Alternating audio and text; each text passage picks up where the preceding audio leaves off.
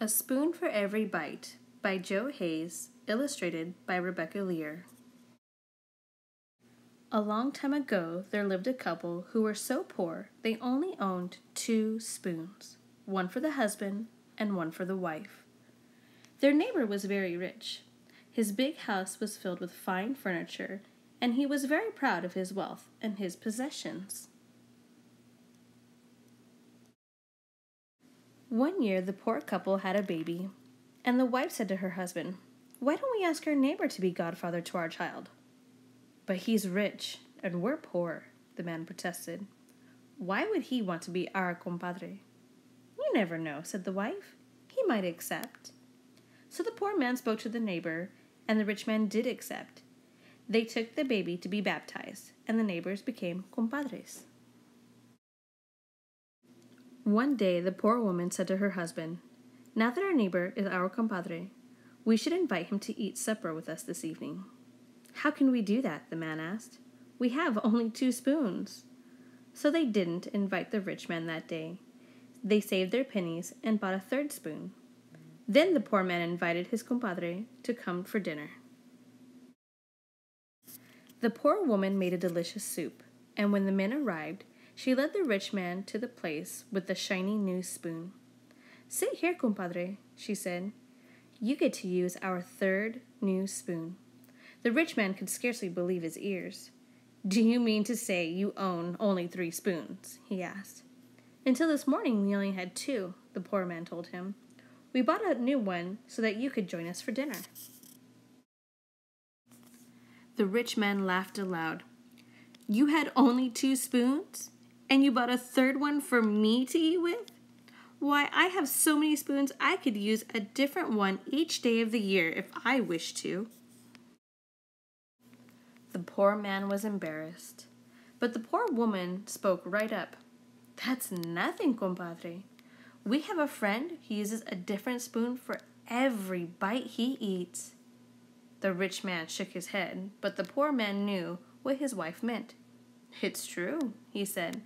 "Our friend uses a different spoon for every single bite he eats." The rich man was so upset by the idea that somebody might live even more lavishly than he did that he couldn't enjoy the soup. That night, he lay awake thinking about it.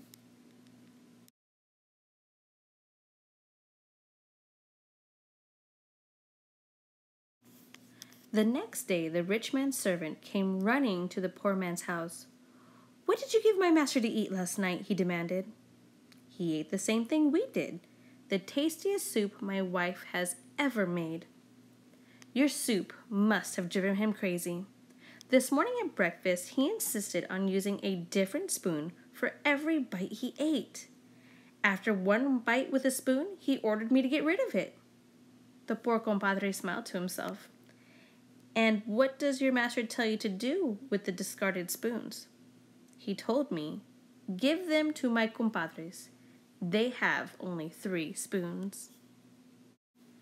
At lunch and at dinner, the rich man did the same thing. That night, the servant left a pile of spoons beside the door of the poor couple's house. The next day, the rich man kept asking for a new spoon for every bite. After 1 week, the servant informed him there were no more spoons in the house. "Get me some more," the rich man growled. "Do you think I am too poor to buy spoons?" The servant bought all the spoons in town, and then he had to travel to other towns to buy spoons. The rich man began selling his livestock and land to buy spoons.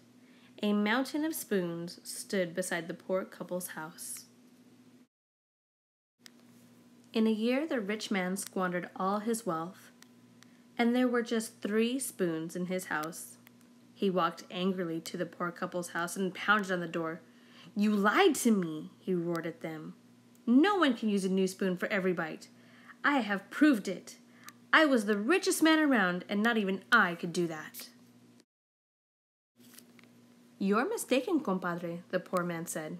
"Day in and day out, year in and year out, our friend uses a different spoon for every bite he eats." Take me to meet this friend, the rich man demanded. The poor couple took their rich compadre to the nearby Indian pueblo. They went to their friend's house. The Indian and his wife welcomed the compadres and invited them to stay and eat a meal. That's just what I came for, the rich man said.